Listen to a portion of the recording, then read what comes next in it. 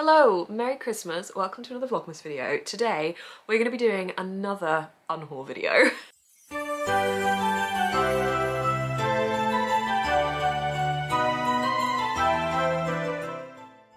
So this is going to be a pre-Christmas unhaul video. Now I know I've done a few of these this year and really maybe I should have just done one big unhaul, but there are still books that I'm looking at and I'm like, I don't know why I still own this book, I don't think I'm ever going to get to it, and I think that maybe it's just better to remove it from my shelves entirely. So I'm going to be doing that one more time for the year. I'm going to be attempting to be ruthless, but the point of this video is to enter into the new year having unhauled some more books, freeing up a bit of shelf space if I were to get any books for Christmas, because usually I do tend to receive books for Christmas. It's one of my favourite gifts, books and plants, best gifts. So I'm going to be taking you along on a little unhaul vlog. I haven't put my Christmas decorations up yet, and I figured this was the best time to film this because my Christmas tree will go over there and it will completely block those shelves. So basically anything I want off the bottom of those shelves is going to be really difficult. So we're just going to head to those before I pop the Christmas tree up, and then I can actually reach the bottom shelves because they're just inaccessible when the tree is there, and they're pretty inaccessible now. I mean, they're not, I could just move a basket out of the way, but they're my shelves I look at the least, I think, because everything blocks them. Therefore there's probably a lot of stuff on them I could unhaul if I was strict.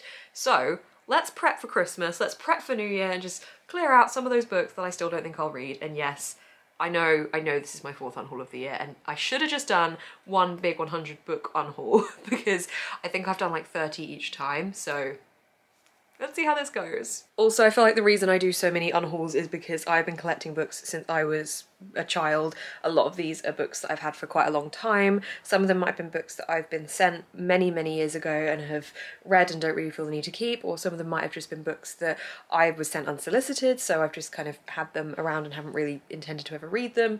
Just generally, it's a mix of things. Obviously, some and a lot of books I've bought myself as well, but yeah, I just feel like my reading taste changed quite a lot, and particularly recently have changed quite a lot. So let's refresh that with an unhaul, and let's tackle these bottom shelves first. Gonna move this out the way.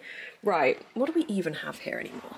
Every time I come down here I question whether I want to get rid of any of these books. Like, some of them are down here because they literally won't fit on other shelves. Like these ones, these were over there, but I moved them here because I wanted them all to be the same height, and not that they are, and in fact that's just a dip in the middle there anyway. So these ones are pretty safe, but they're just over here because there's no space for them anywhere else. So haha, okay, I think that this is a really random book that I have, and maybe I might get rid of that one, or at least move the location of that one. I don't think I need that one anymore. These are bloody brilliant, so good, don't get enough love. The Family Tree and Beauty by Sherry S. Tepper. I've had these for ages, like they are very old editions, but they are both fantastic fantasies. These are my old Grimm's Fairy Tales and Alice's Adventures in Wonderland, so they're not going anywhere. These two, I honestly don't think I've got any interest in reading, so I'm going to pop them on the maybe pile. I think I've talked about potentially getting rid of those ones before, but they're there. These ones are all safe. I'm going to put that one on the maybe pile as well. Now, I have quite a few copies of Defy the Night. I have, oh, I don't know where it is. Where are you? I've got a finished copy. I don't know where that is, but I've also got this, which is the general proof copy. And I've also got this one, which is a personalised proof. So obviously that one I think I will hold on to, but maybe this one I don't need anymore because that is just the standard proof. Then we've got Game of Thrones, which I reluctantly keep on holding onto, and I don't really know why, and I'm going to continue to. And then we've got some small classics, and then we have this stack. So we have a couple of my King books on the bottom of this stack. I have read it. I haven't read Sleeping Beauties yet. I haven't read The Bazaar of Bad Dreams, and to be honest, I don't know if I will read that one. That one's short stories, and I don't tend to lean towards short stories as much.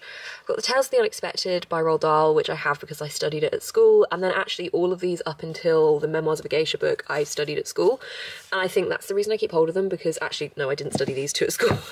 I studied The Bloody Chamber, but I didn't study Horror Stories or The Woman in Black, but I did study these ones. I think I'm keeping hold of them for like literally sentimentality reasons, and I don't really know why. So maybe I get rid of a couple of those. Hang on, let me put the camera down and pull some out. Okay, so from that stack, I've literally just picked off two. I've picked off The Tales of the Unexpected by Roald Dahl, and I've also picked off Bazaar of Bad Dreams by Stephen King. I just don't really think I'm ever going to get to these two. But there's a whole other shelf above that I feel like I could probably pull a couple more off.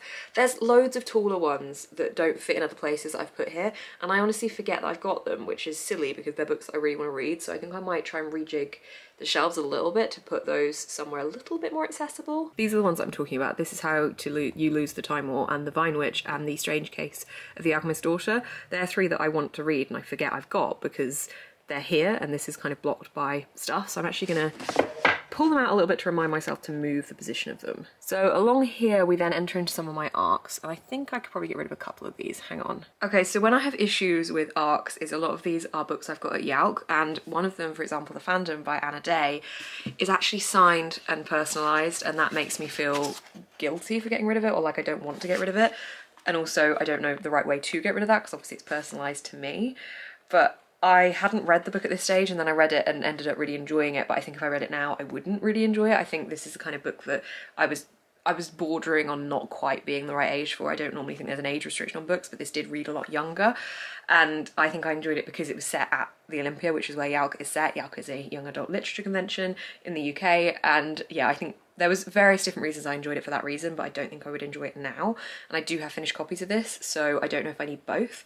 What I might do is I might bring this one back to my family home because I am moving some of my books back there that I'm not really that bothered by as much anymore, but don't quite want to get rid of yet because I have a book trolley and I wanted to fill that book trolley so it'll look pretty. So I might bring this back and put that on the book trolley. The other one I selected, which again I might do the same thing with, is Moxie. I've watched the film for this and I thought after I watched the film that I would read the book, but again, I'm just not that bothered by this. I think I have reached a point where I am getting a lot pickier with the YA that I read, and if it's more school-based contemporary YA, I find that a lot less relatable as a 26-year-old woman who has not been in school for a while. So yeah, I think this one maybe I might put on those shelves as well, and because they're arcs that makes me feel a little bit less guilty. I might do that with Defy the Night as well. Okay, we're at the higher level now, which is often the level I find trickier to convince myself to get rid of the books, because this is more of the books that I look at a bit more regularly, although I'm looking at one now and I'm like, I think you can go. Maybe it won't be as hard as I thought. I have pulled one off already that I think I'm gonna bring back to my family home with me and not actually properly get rid of. This is Vicious by V.E. Schwab. So I have a lot of V.E. Schwab's books in hardback now, which means that the paperbacks are just duplicates for me, and I don't really like this cover too much. However, the reason I'm not fully getting rid of this one is it's personally signed, and there's a bit of a story behind that in that V.E. Schwab signed that for me in Bristol, Forbidden Planet, many years ago on the Vicious tour. It was when I was doing my YouTube channel the first time round, and she did a little segment for my YouTube channel and we just chatted about writing, and we stayed later and spoke, just the two of us, and it was just so nice, and I have such lovely memories of that I hold sentimental attachment to this book, so I don't think this is one I will permanently get rid of, but I think I can bring this to my family home. Now the rest of them are all below Funkos, which means that if I start pulling them out we're going to be playing a game of Jenga, but let's give this a go. Okay, so I've pulled out Marissa Meyer's Heartless. I don't know anything about this other than the fact that it is a Alice in Wonderland retelling, and I bought this because I really enjoyed the Lunar Chronicles series, which is honestly what I'm thinking of getting rid of, but I can't quite bring myself to do it yet. But I don't think I'm going to read this one, and again, I am getting pickier with my YA. I'm just not quite leaning towards YA as much as I used to, so I think this one I can safely get rid of. Okay, so I'm looking at this top shelf. Hang on, I'll show you as well. So this is the top shelf, and I think we're fairly safe with the rest of these. As I said, we've got the Lunar Chronicles, which I am considering getting rid of, but I think I'll keep those for a little longer. I do have The Bear and the Nightingale by Catherine Arden, which I have the hardback for the other book, and it bugs me that I have different books for those, and I don't know if it's a series I'll ever read. So there is that, but yeah, I think I'm happy with how that is at the moment, and this shelf as well. I think I can leave that as is. The Name of the Wind I always go back to because obviously that series isn't completed yet, and that's the one that everyone's like, will it ever be completed? I haven't even read the first one, but we'll keep that for now. Okay, these shelves.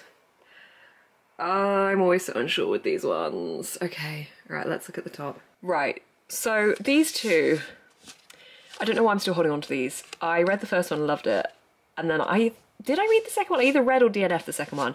I hated the second one. I think I finished it. So I don't know why I'm still holding on to these. I don't even think I like the cover. I'm gonna slide them back in for now, and I'll think about that one. We've also got Everlist, which I think I was going to unhaul before, and then I changed my mind. Let's have a look at that. See, I just don't think I'm ever going to read this. Do you know what? I'm going to get rid of that one as well, I think. Okay, so far so good. This shelf is pretty safe because they're all my rainbow ones.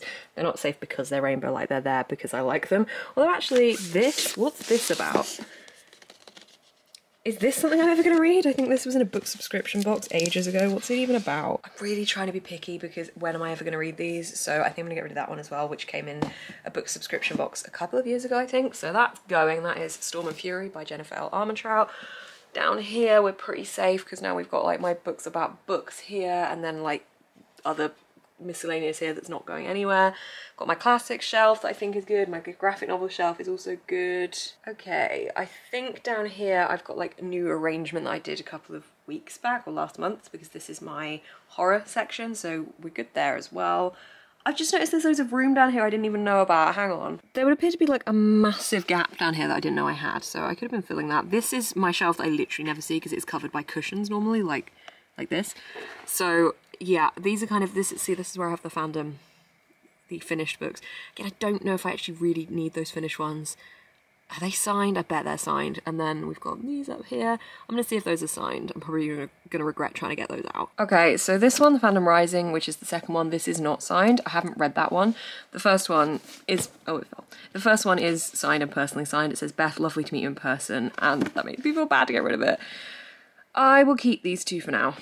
I bet you these will be in the next unhaul video you see, but I will keep them for now. I don't really know why I still got the Hunger Games trilogy, but I think, again, that's a sentimentality thing, so we'll keep all of those. Pretty sure I say this every time, but there is no point in me unhauling off these shelves because I know there's not going to be anything that I want to remove. The only thing I would vaguely think about is the hardback of The House in the Cerulean Sea, because I've now got the Illumicrate editions, but I really enjoyed that book, so it doesn't bother me too much to have two editions. But maybe I'll get rid of that one in the future. Oh, there's my hardback of Defy the Night I was looking for earlier. There we go. Yeah, I think most of these are good. This is my attempt at a bottom shelf rainbow shelf. And then we've got my paperbacks here, which again, pretty sure are okay. But it's in my bedroom that I think I'm going to find a few more to unhaul. Okay, in my bedroom now. Here we are with my rainbow shelves. I'm definitely sure that some of these can go. So let's have a look. So I have a load of Judy Blume books that I bought because I was trying to write for that age group, except it was actually a bit younger I was trying to write for. Judy Blume is very much like bordering on teen, whereas I think I was trying to write a teeny weeny bit younger than that. So I have a load of her books. They're really pretty, actually, they're rainbow books, but I just don't think I need them. Where are they all? Okay, so those are the books. Oh wait, there's one more. Here we go. Now they do look very pretty. I got these from the works. The only one I'm considering keeping is Deanie, because this follows a main character who has scoliosis and I have scoliosis, so I am tempted to keep that one.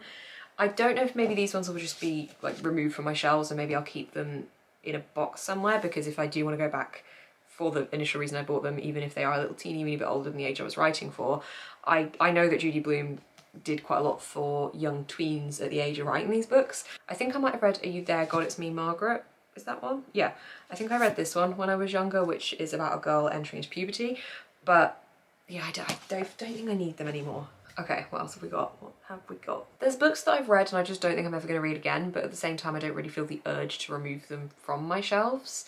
There's just a couple of contemporaries I think I've read these and I don't really think I'm going to want to pick them back up again, but they are still here. So a couple of books that I'm thinking, will I ever read you again? We have The Graces, which I'll just pull out a little bit. Graces, which I didn't really enjoy the ending of. I'm pretty sure this is a signed copy again. Girls of Paper and Fire, which I read this year for a video and I didn't really enjoy it all that much, so I don't know if I'm ever going to read that again, so we'll pull that one out. The Anna and the French Kiss series, I feel like I'm never going to pick that back up, but I do kind of like the way they look, the spines and the aesthetic of it. Frankly in Love is actually the arc, and I do wish I had a finished copy for that because I don't really love the arc very much. But I don't know if that's a reason enough to get rid of it. I did enjoy that one. I think, do you know what, I thought there'd be more on here that I would unhaul. I think because I don't come in here as often, it's like I don't really look at them enough to make an opinion on them almost. But yeah, these are, I think, stayers. Maybe? Okay, so one that I think I can get rid of, or at least maybe move to my family home, is Patrick Ness's A Monster Calls. This is illustrated by Jim Kay, and it's also signed by the author, but I think it's also signed by Jim Kay. Yeah, it's signed by the author and the illustrator. But honestly, I don't think I'm ever going to reread this. It's a beautiful, emotional story, but I don't necessarily love the illustration style, and it's also a very dark story, and I don't think it's one that I will ever want to reread. But yeah, I might get rid of this one. So if I just pull out the ones that I pulled out just then, we have The Graces by Laura Eve. I'm pretty sure this one's personally signed as well. Yeah, I've still even got my little post-it note in it from queuing. I remember being desperate to finish this one by the time of meeting the author, and I didn't love the ending, so that one I think can go. I think I will get rid of this one because whilst I did enjoy this book, I really don't like that cover, and I don't really like the colours either on there, so that one is going to go purely based on aesthetic reasons, which makes me feel bad, but someone else will read it and get pleasure out of it, and I really enjoyed the story, so then someone else can really enjoy the story. Oh, I've actually just seen another one. Oh no, I've seen a couple. Hang on, wait. Okay, right. So we've got Jenny Colgan's The Bookshop on the Shore. This is actually part of a series, and I didn't realise this, so I think I'm gonna get rid of this one, or at least bring this one to my family home. I seem to just be default bringing them all to my family home, but yeah, that's what's happening with that one. And I've also just spotted The Upside of Unrequited by Becky Albertalli.